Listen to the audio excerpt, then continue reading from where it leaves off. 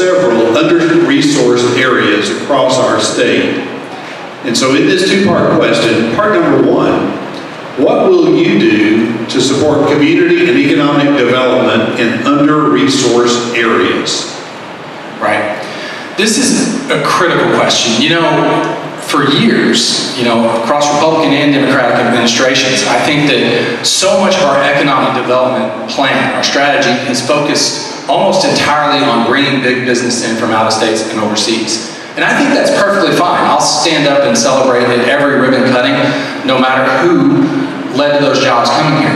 But when we focus almost solely on that strategy, we miss the fact that we have talented, industrious, courageous people in every town that have the dreams and the abilities to build scrappy small businesses, whether they're restaurants, whether they're barbershops, whether they're lawn care companies that start out with 2 teenagers and a lawnmower and grow into employing dozens of people.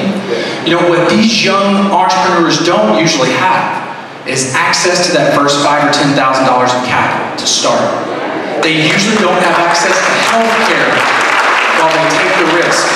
And they usually benefit from just 15 or 20 hours of basic training that take your odds of success from 10 or 20% to somewhere around or north of 50%. We could provide all of that and give every one of our communities, not just a handful, a chance to work hard and build from the bottom up, a chance to take some measure of control back over their economic destiny. And I think it just starts with the belief that we have these talented people in every community, and I've met them in dozens around the state. And the second part of this question is, how do you provide access to capital and incentives for smaller scale developments of small businesses in local communities? Yeah, I'd say a few things. I mean, I think first we have to make responsible choices about the revenues that we have now. You know, in the next legislative session, there's going to be a big debate over a next round of tax cuts. You know, our state newspaper, the Democratic Gazette, reports that these could cost up to $180 million a year. Is that the best investment of our money? Or could some of those funds go to providing some seed capital for entrepreneurs across the state? You know, there are also organizations that have been operating around the world for decades. They're called microfinance organizations. They're built specifically to work in the smallest towns in impoverished communities to give people that little bit of lift that they need to move forward. I think that we could bring some of those here to Arkansas. They've already got proven models, and it could allow some of our communities to build from the bottom up.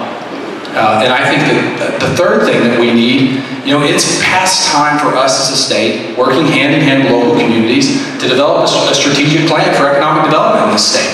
You know, we have incredible untapped resources, particularly in some of our impoverished communities. We have gorgeous natural beauty in this state. We have rich cultural history. We should bring people here from all over the country to come here and spend their their dollars.